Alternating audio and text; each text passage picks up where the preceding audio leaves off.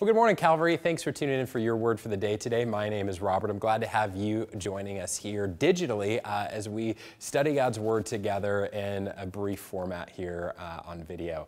You know, at Calvary, we believe that character is important. We believe that, in fact, it is impossible to represent Jesus unless we reflect his character. It's incredibly important for us to live with the character of Christ in every situation.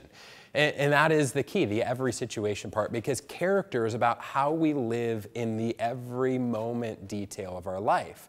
Character isn't just about what people see when we're around people, when we're in public, when we're in high-profile situations, but it's about what happens when we're by ourselves, the decisions we make, the thoughts we have, the things that we do, the things that we look at, the words that we speak, when we think no one's watching who can hold us accountable. That's where character comes in. And when I was a youth pastor, to help my students kind of understand what this meant, I would often issue the question of a challenge of saying, if I hired a private investigator to follow you around for a week or 2 or 3 weeks and report back, what would they say? If they had access to every text message, every word you spoke, every interaction you had, would they come back and say that they're a believer in Jesus? They reflect God in every situation, and man, they're just great people. Or would they come back with some detrimental things to say about you? And I used that to help them to start to process what it meant to live for Jesus in every area of their life. And in 1 Peter chapter 3, he talks about this. It says this in verse 16. He says, "Have a good conscience so that when you're slandered, people who revile your good behavior in Christ may be put to shame."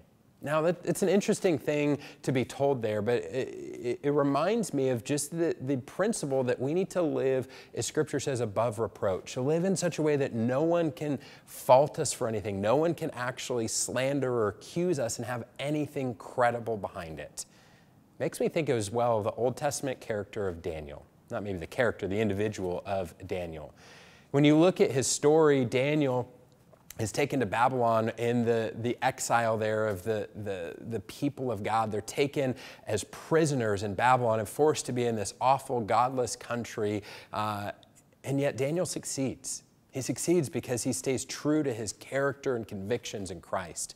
And in one part, in chapter 6, some of the people are seeing the success that Daniel is having, and they want to take him down. They want to accuse him. They want to make him go away.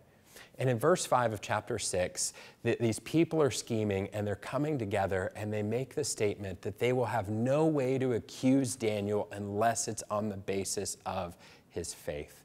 Basically, they're saying, this guy's impeccable. There's nothing in his character that we can accuse him of wrongdoing. We've got to find a way to fault him for his faith. And that's what they do. They make prayer illegal, and the next day they catch him in his regular rhythm of praying to God, and they arrest him on that cause. Which, side note, if you're looking for a great story, go read Daniel chapter 6 today and read through what happens through the event of that. But what's so amazing about that is Daniel's character was so impeccable, they had to make his faith illegal in order to accuse him of anything. How powerful would that be if that was the case for us? If we lived with the character and integrity of Jesus in every situation, that the only way someone could fault us or accuse us or slander us was to somehow come at us because of our extreme devotion to Jesus. And church, that's my hope and prayer for you, that you would live in such a way that the character of Christ exudes out in your life, that you would live with integrity and honesty in the character of Jesus in every situation, and that it would change the interaction with everyone in your life. I hope that you have a great day, Calvary. We'll see you next time.